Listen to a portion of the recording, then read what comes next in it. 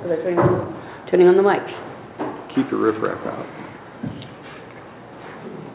Good evening. It's 6 o'clock. This is the Committee of Community Partnerships Committee. To my left is Jeff Schilling. Mr. Sievert's been delayed, and I'm William Roselle, and Chairman. And we've come today to provide a recommendation to Council regarding urging Congress and the Ohio legislature to enact legislation to address rail safety. It is further requested that emergency legislation be considered so that a resolution of Council can be forwarded without delay. Mr. Tittering, for the details. There have been, as we all know, there have been several fairly high-profile issues with primarily Norfolk Southern. We have a very active rail here. It's not NS, but it's CSX. The Ohio Municipal League sent out a request, call for action is what they call it, if you're on their email list, asking that all of the subdivisions, municipalities across the state consider just passing a resolution encouraging the state and the federal government to continue to look at this and look at rail safety. And since we've been receiving, they've tapered off, but we were receiving quite a few calls, particularly on the excellent and high quality of our water system, as well as some rail safety related questions. We didn't see any harm in passing this and getting it forward to the right people at the higher levels. We are asking for emergency legislation. Any further questions? Yeah, I have a question. On the on the rail, the bridge, the CSX bridge over the Miami River. I know we've gotten a report from them on the last inspection, and of course it was very modest in its scope. And my question is, can we, as a city, having the ability to do outside inspections of other properties for weeds and deteriorating conditions and that type of thing, and because we could access the bridge without actually getting on it through watercraft, could we inspect that bridge on a regular basis to look for defects that we could report to the railroad? I mean, or report to somebody? Short answer is no. That is private property. The reason that we only got a summary report was that was all they are required by federal law to release. The detailed reports, not even the Federal Rail Administration nor PUCO here in Ohio have access to. That property is private property. If anyone were to enter onto that property, it would constitute trespassing. Right. They were, I can tell you in the correspondence back and forth that they were not very happy with some of the pictures that had been taken, although some of them may have been done from afar with a zoom lens, just in full disclosure. But they made it quite clear that they're responsible, they're required, and they do annual inspections. And the two-pager that we got, that's all we can get. Okay, now, but we have the ability to inspect outside of other private properties. I mean, for things like noxious weeds and disrepair and things like that. I mean, we do that on other properties. Mm-hmm. So I'm saying we could access that bridge via the river. We could do it via watercraft. It would not get on the bridge, and do an underside inspection of the entire bridge and say, hey, this is, and could we essentially set up a, if you don't get it repaired, we can fine you like we do our other private property owners? No, the federal law supersedes state and local legislation. They are very strictly regulated at the federal level. We do not have the staff that would know what to look for, even if we were to take pictures.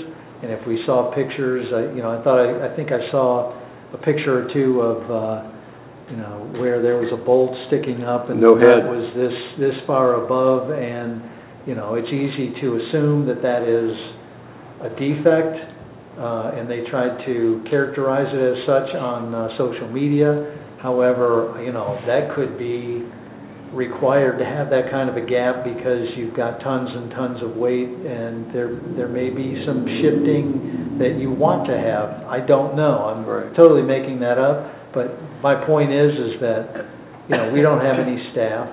We're not going to hire a transportation engineering inspector to come in and give a partial inspection that may or may not be worthless or worth anything, and with the railroad being required to do frequent inspections of their own and issue the comprehensive report publicly that they do, even if we could legally do it, I don't know that it would be worth the money to do it. I just hate to see one of those things land in the river, that's all. I think the railroads would too. Yeah, so I mean, they'd be sorely disappointed. A lot more yeah. than we think. So. Okay, I was curious. I mean, private property, we have a right to inspect an outside inspection.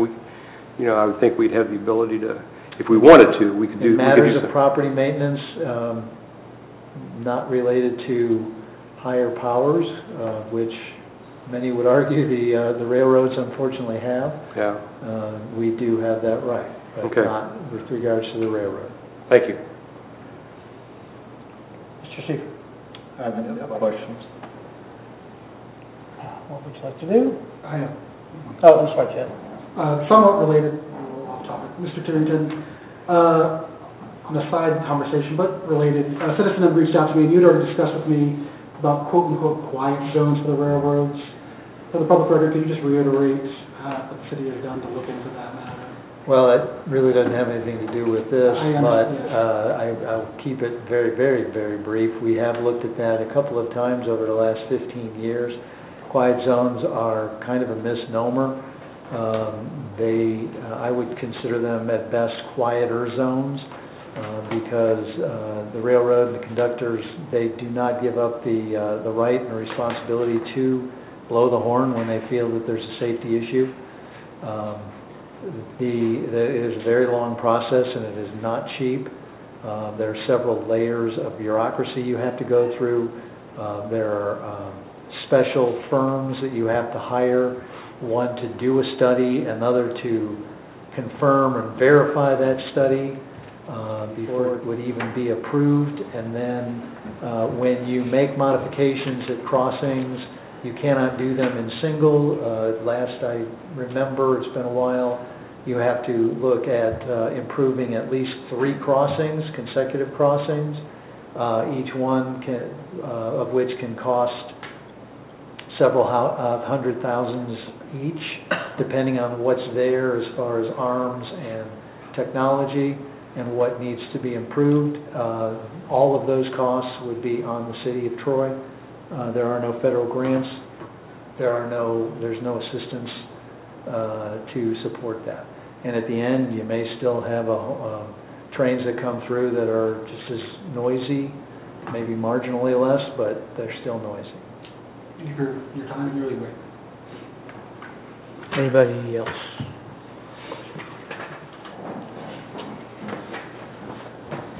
Name and address. Bradley Barringer, 105 Crestwood Drive. Curious, Mr. Titterington, whether or not this resolution is in support of the recently introduced Bipartisan Railway Safety Act of 2023 that was proposed by Senators Vance and Brown after the Springfield rail derailment. Is that what you're seeking to support? I don't believe that this resolution will cite any specific legislation because introduced legislation has a tendency to be modified, amended, scrapped and started over. It is merely to say Congress, Ohio, we'd like you to look at the issue, we'd like you to study any safety issues, and we'd like you to address those. Well, I can tell you that the issue is indeed being looked at, Mr. Titterington, after the railroad derailment in Springfield.